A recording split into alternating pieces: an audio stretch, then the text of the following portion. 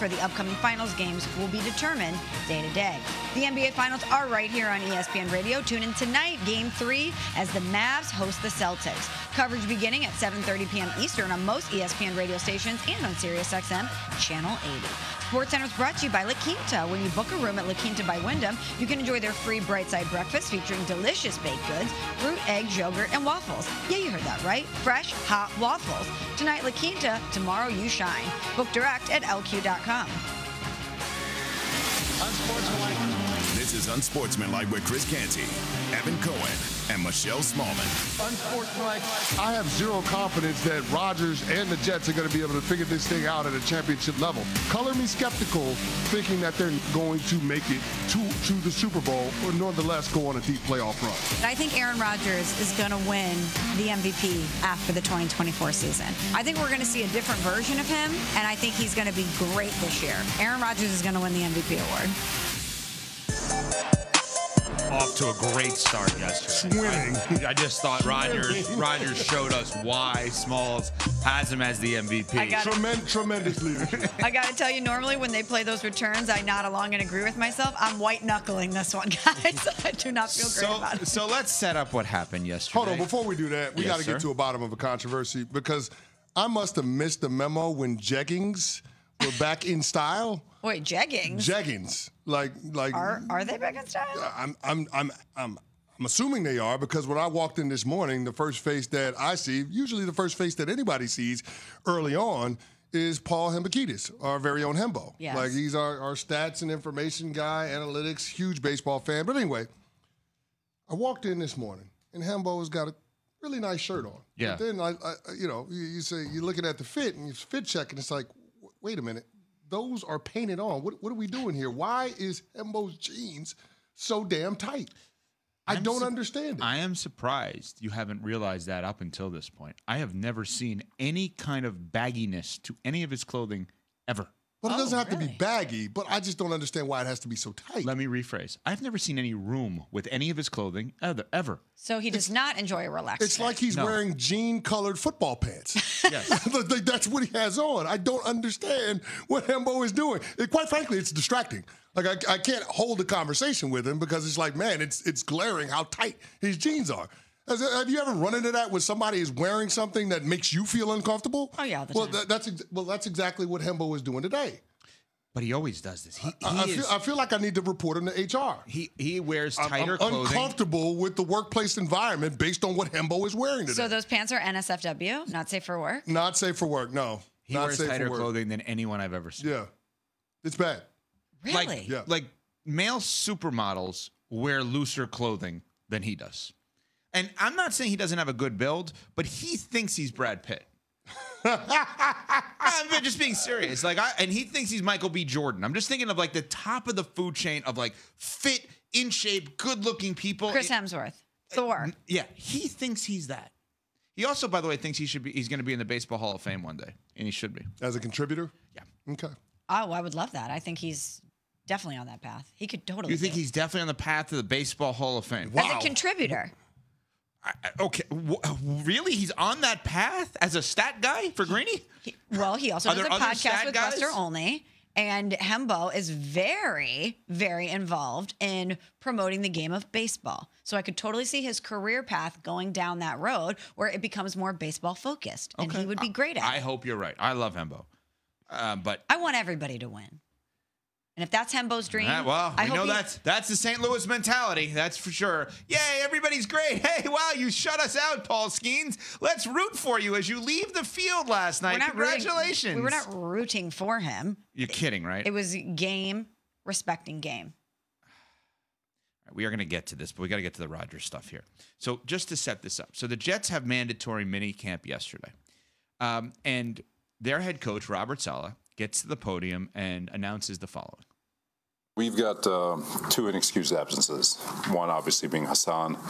Spoke to him over the weekend. Appreciate the dialogue. He's in a really good place mentally, working his tail off like we already know. And but he's choosing to sit out this one, inexcused. The second one is Aaron. Aaron and I spoke before OTA started. He's been very good in communication. He's been here the entire time. It's inexcused, but he had an event that was very important to him, which he communicated. Both are inexcused. Both inexcused, yes. So are they getting fined? Reddick? They're both subject to the CBA fine schedule.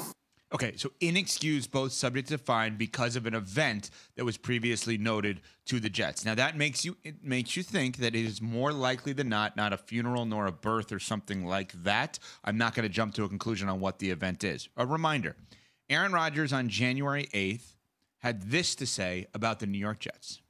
You want to be a winning organization and to put yourself in position to win championships and be competitive. Everything that you do matters, and the bullshit that has nothing to do with winning needs to get out of the building. So that'll be the focus moving forward. Okay, so that's Rodgers from January 8th. A couple of questions here because I don't know that anyone looks good. Do they have to have minicamp now? If so, why can't they actually schedule the offense to show up the day later and do it different? Like, if you're going to cater to this guy, as you've done, actually cater to him. Redo the schedule so he can be there. In addition, why not address this in advance publicly and let us know in advance? Because now it seems like you're letting us know after the fact. Why say it's inexcused so publicly and just make it a no big deal kind of thing? The Jets actually added to this. None of this is an issue if he doesn't say what we just played, the non-football distractions. This happens all the time. But Rodgers made it clear, and he's been there. It takes attention away from the fact that he's actually been there for the voluntary, but doesn't show up for the mandatory. This is so poorly handled by everybody involved. So you're blaming Rob Saleh for Aaron Rodgers not showing up for mandatory minicamp? I'm blaming all of them. Bill Parcells, your former head coach, famously said to Bill Belichick one day when he was the defensive coordinator for the Giants, and he comes in, and Belichick tells Parcells, just to let you know, LT was 8 minutes late to the meeting today. I just want to let you know. And Parcells looks at him and says, well, why did you start the meeting before he got there? Because it's Lawrence Taylor. You don't start before he gets there. They've already catered to this guy. Why are they starting before he gets there? And why is he not there?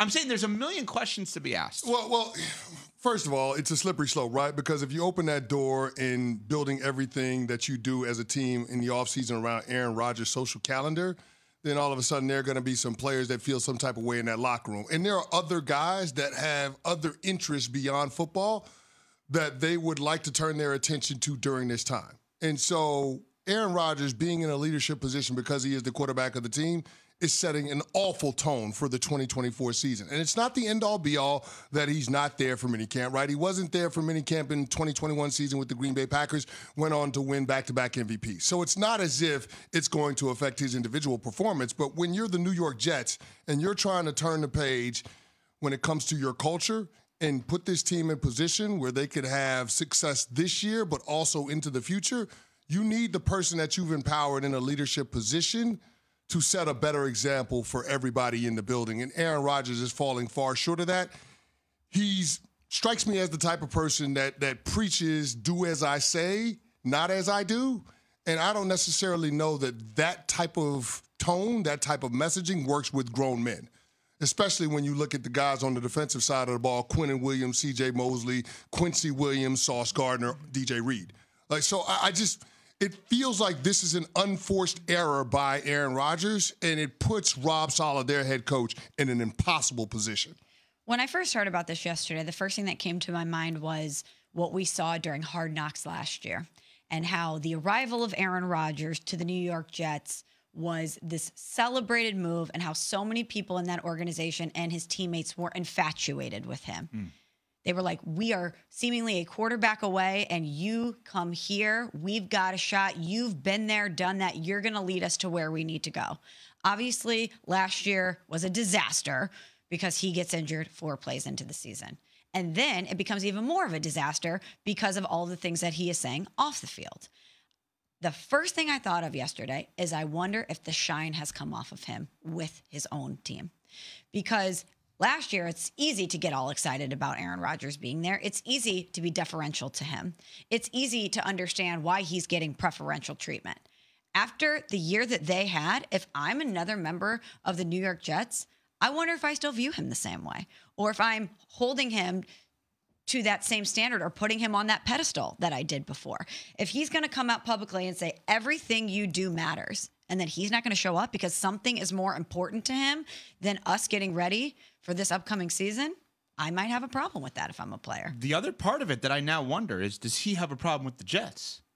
They didn't handle it well yesterday. Why does he have? I mean, yes. I'm talking about him. Like, think about it that way, you know? Yeah, I mean, he can have a problem with how the Jets are framing it, but if it's something so frivolous where they can't make it an excuse absence, then that is of your own doing. If you're Aaron Rodgers, that's not Rob Saleh's fault, because eventually, whatever he's doing that's taking him away from football right now, away from mandatory minicamp, is going to come out. Whether it's one of the other players that's close to him that leaks it, whether it's somebody that's TMZ photographs at the event that he's at talks about it, it's going to come out. Yes, and so why would you want to put Rob Saleh in the impossible position if you're Aaron Rodgers to try to defend something that's seemingly indefensible, something that can't be used as justification for his absence? So again, I don't think Rob Saleh can take up for him by excusing the absence.